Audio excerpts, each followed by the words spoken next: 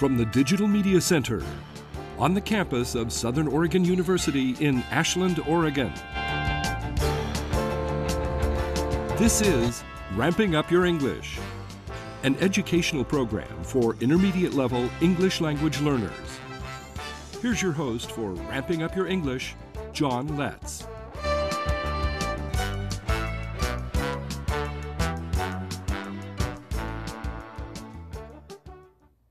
Welcome to Ramping Up Your English.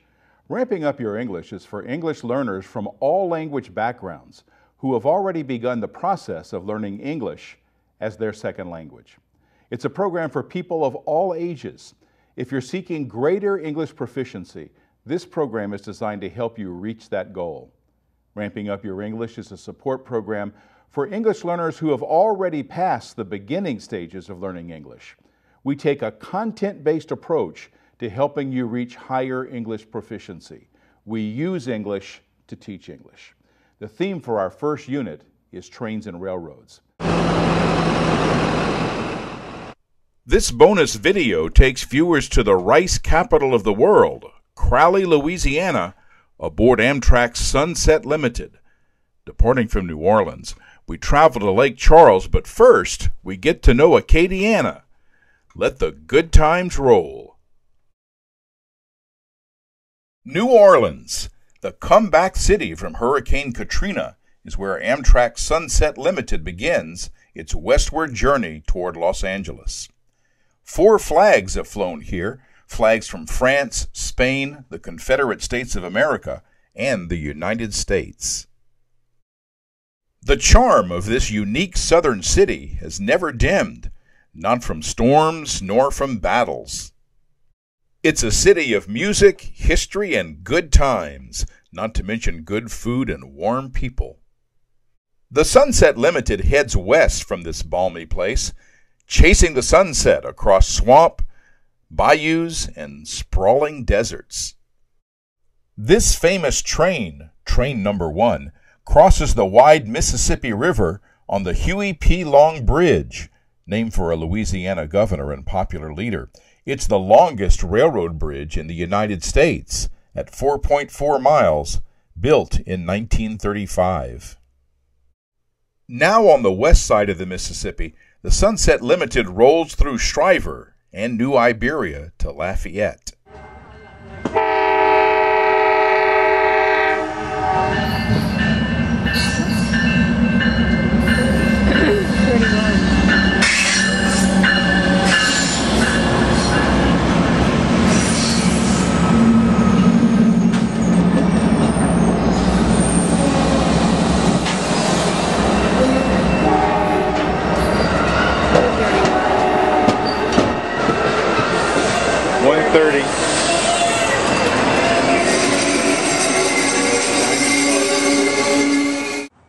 If Acadiana were a state instead of a cultural region, Lafayette would be the capital.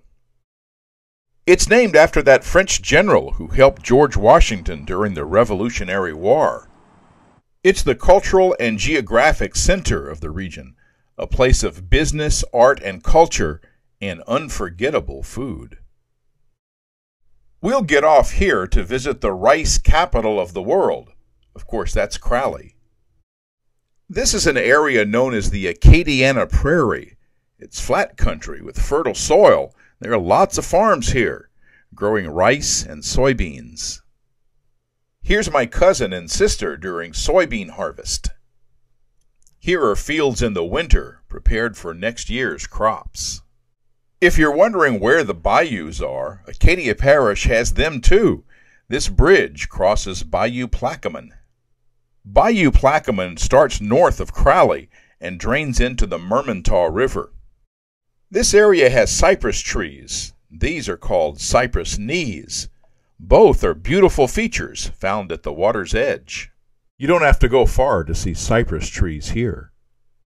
And you don't have to go anywhere at all to see rice fields. I've always found something magical about rice. The heavy golden heads bowed down in graceful arcs, ready for harvest. Since I was 13, I was privileged to work on my uncle's farm in the summer. Harvest time was a season of good moods, even among the most crotchety of farmers. Years later, my mood got a boost watching the rice harvest in this field near my family's home. A combine empties its hopper into a rice cart, called the rice buggy by some. A tractor pulls the rice cart to a truck where it empties the rice of 2 combines. If you try driving a truck into these fields, it would get stuck in the mud.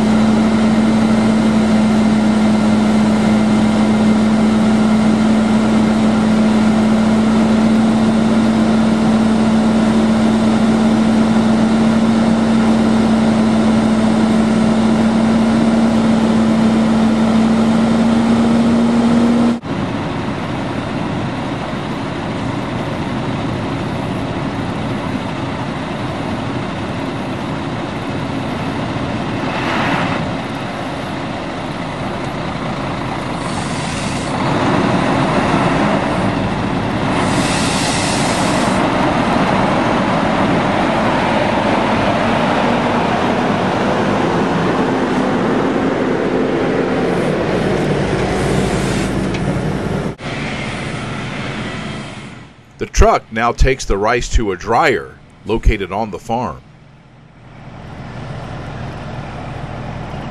A new truck is now ready to take its place.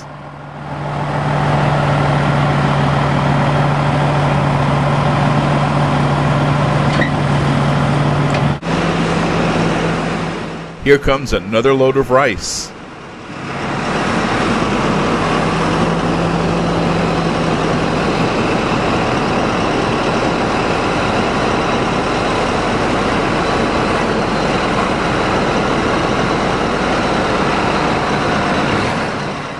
These tractors have 2 seats, one for the driver and a jump seat for watching.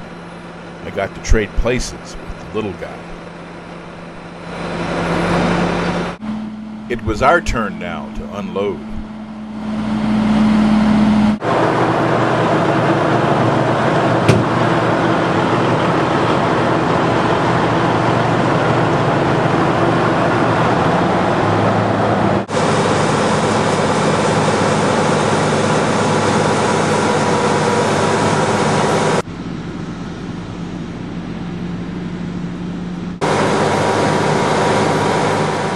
The basic technology hasn't changed. Inside the auger is a single helix wrapped around a long axle, a big screw that turns to offload the grain.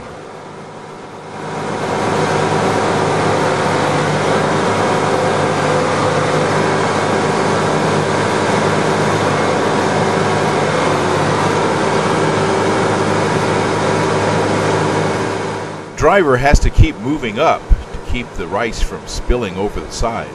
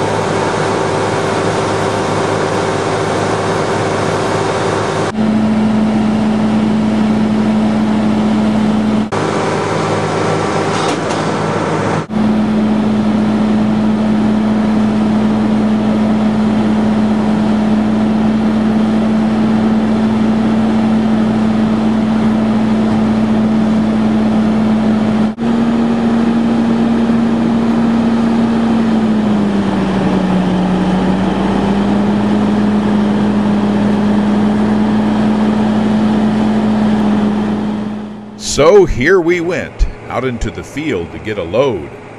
I hadn't been on a field tractor in years, and this was definitely a different experience. Was he controlling our speed with just his thumb? Is that the throttle?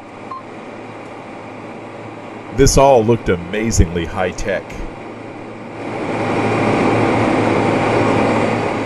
And what was all this beeping?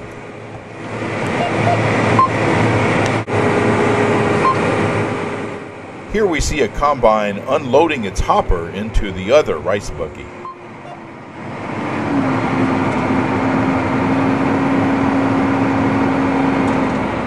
We have to get out of the way of the combine.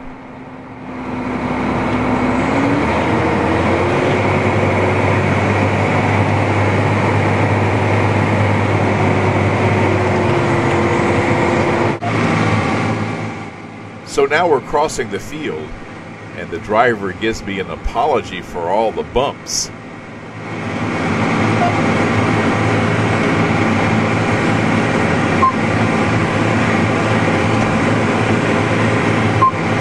Sorry about the bumpy ride. Yes, you can't help that. That's a rice field for you. We hit a ditch up here, I'm sorry. I apologize in advance. It's alright. Makes it more realistic with a little camera shake. A little camera shake? Am I kidding? A little camera shake? You can see the full hopper on the combine. We pull up to the side so it can empty into our cart.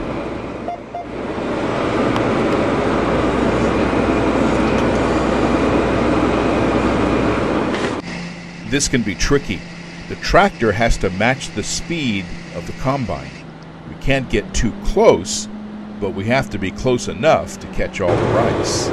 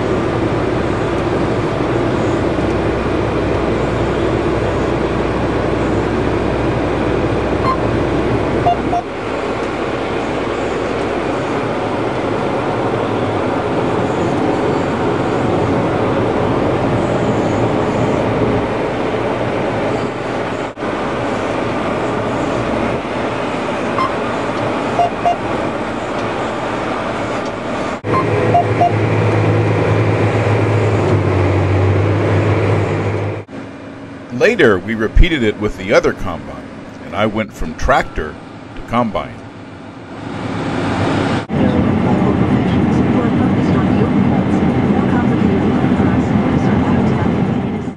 Now we're cutting rice to rock and roll.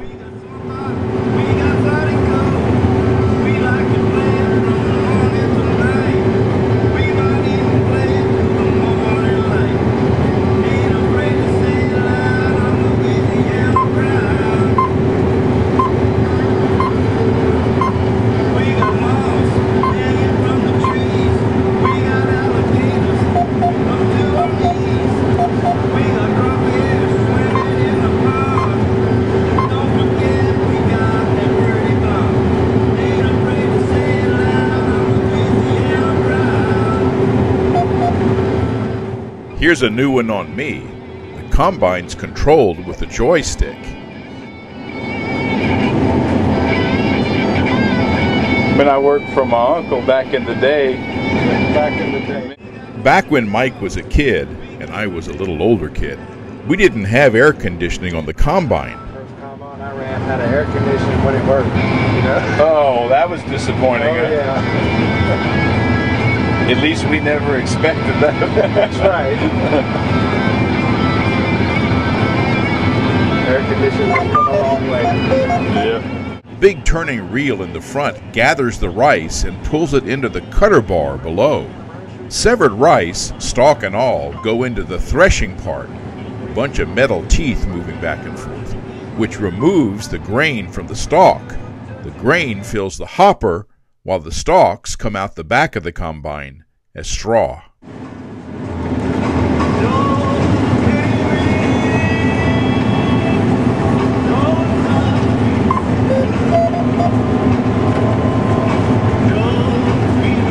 Now, are all those beeps telling you something? Well, whenever you set your guidance, like what I'm fixing to do, I'm fixing to start a new line.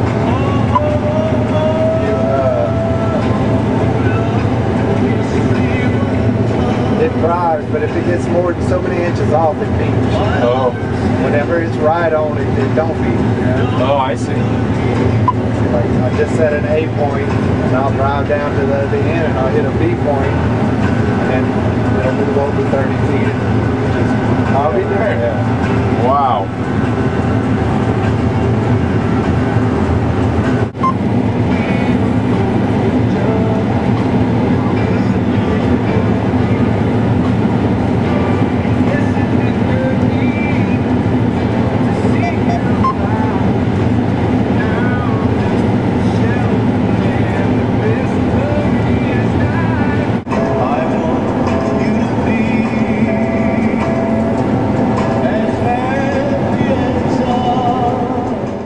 After a while on the combine, I was back on the tractor, taking on a load from another combine.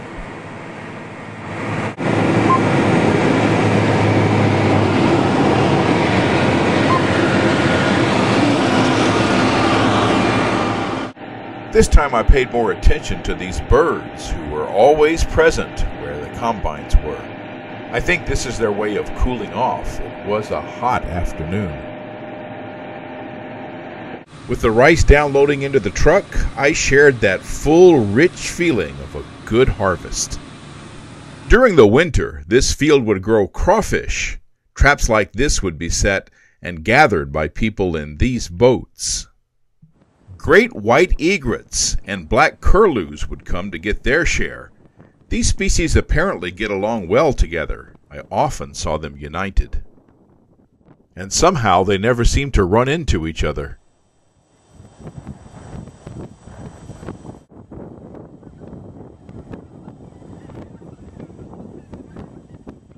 When the rice crop has been harvested and October comes around, Crowley hosts the International Rice Festival. Residents see the familiar downtown area transformed into a splashy collection of booths. Most of them selling festive food. We were on a mission to find pork chop sandwiches. Mission accomplished at this church food stand.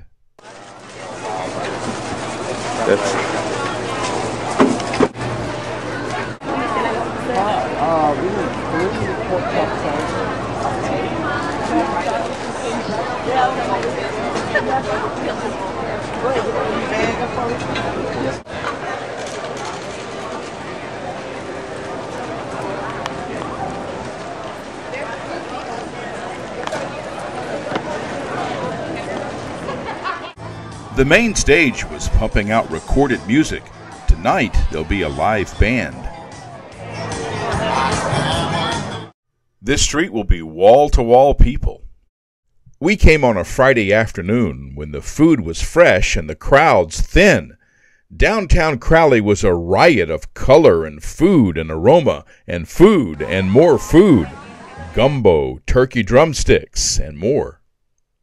This could be your only chance to taste Zydeco shrimp or fried alligator on a stick.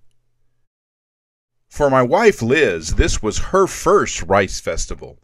People come from all around, and by Saturday night, this street looks very different.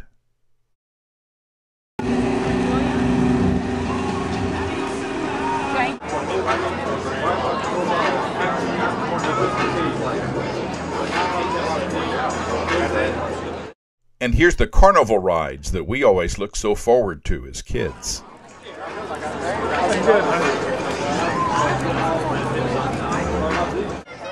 You find rides and games and restrooms. If you want clean ones, they're available for a price. You don't have to go home if you spend all your money. There's a mobile bank machine. You can just pull out more money from your account. And if your account were overdrawn, you could still enjoy a live Christian band under the big tent. Ask you for sale, love so amazing.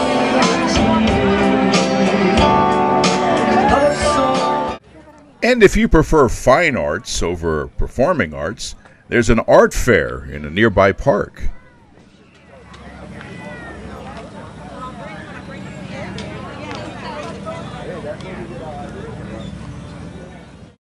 It's a great chance to meet some South Louisiana artists and see their work.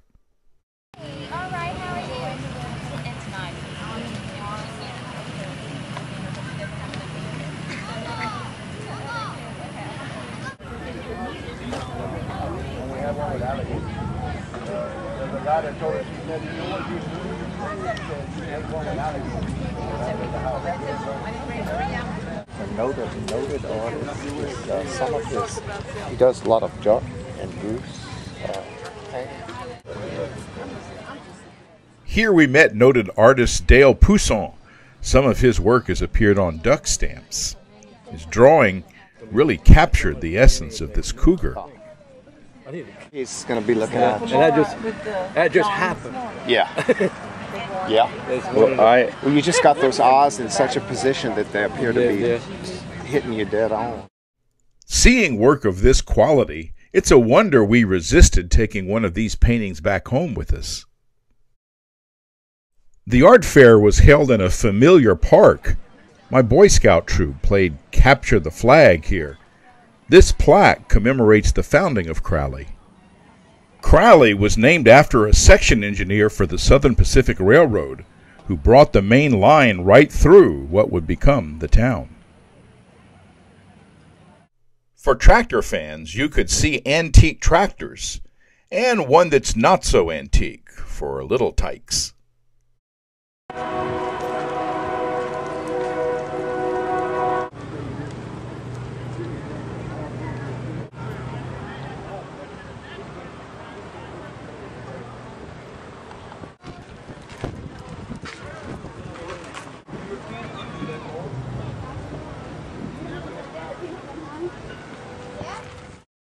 I was looking forward to the demonstration of the thrashing machine. My uncle used one of these when he was young. My great-uncle had 2 of these Model D John Deeres. This big flywheel is here for just this kind of work. No air-conditioned cab on this tractor.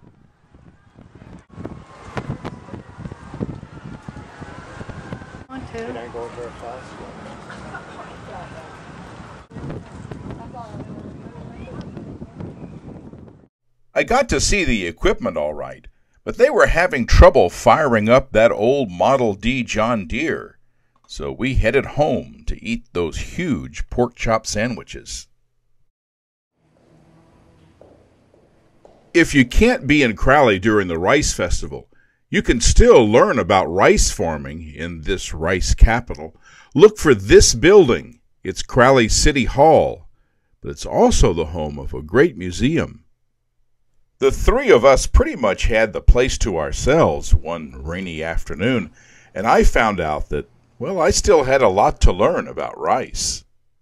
Back when I worked on the farm, we didn't have our own rice dryer, and believe it or not, I had never been inside a rice mill. Crowley had plenty of them. At least I got to see this model and read about the process. I also knew that a lot of research on rice is done here, but I had never been in the rice experiment station either. A video here demonstrates the research work as well as other aspects of rice production. The video even brought us back to trains with some history of Southern Pacific Railroad. 125 pounds of seed in an economical Southern Pacific Railroad was transporting 2 million pounds of rice from Acadiana to mills in New Orleans. The video brought us inside a rice mill to see how rice is milled. If you're passionate about rice, consider your visit to Crowley and this museum as a pilgrimage. If your passions are more with American music, especially the blues, your visit could be considered a pilgrimage to this major force in the music world. There's a whole floor here that recreates the Miller recording studio. Growing up, I always knew there was some kind of record making going on in Crowley, but I never imagined that it was so far-reaching. Little did anyone suspect that JD's winning performance would launch a career that would eventually land him a well-deserved seat at the Louisiana Blues Hall of Fame. Just how important JD would become in helping Louisiana musicians, bluesmen, Cajun, Zydeco, swamp pop, and country artists alike earn fame and fortune. It wasn't God who made Honky Tonk Angel. Kitty Wells' rendition of Miller's song catapulted to the top of the charts. The record sold 1 million copies, an almost unheard of accomplishment at the time. This was just a fraction of what we learned from this excellent video, which you can see at the museum at Crowley City Hall. But you can't get off at Crowley. You have to go to Lafayette to get off the train. There was a time when Crowley had passenger rail service. This beautifully restored depot was served by trains from the Missouri Pacific Railroad. This was the site of the Sunset Limited rolling through town. Here's the Sunset Limited rolling through town today.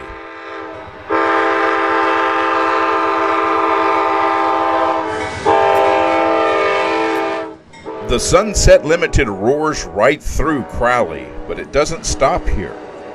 The stop after Lafayette is Lake Charles.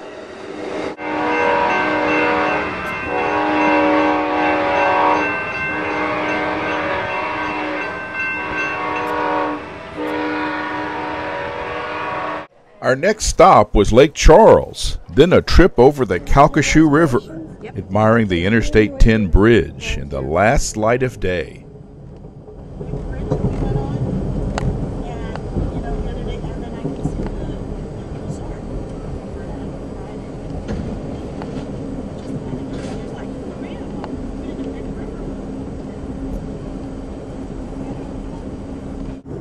Here's the river crossing from the other side of the train.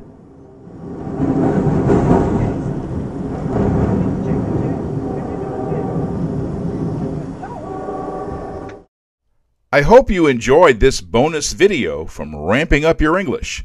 See more at letscreate.org. I'm John Letz.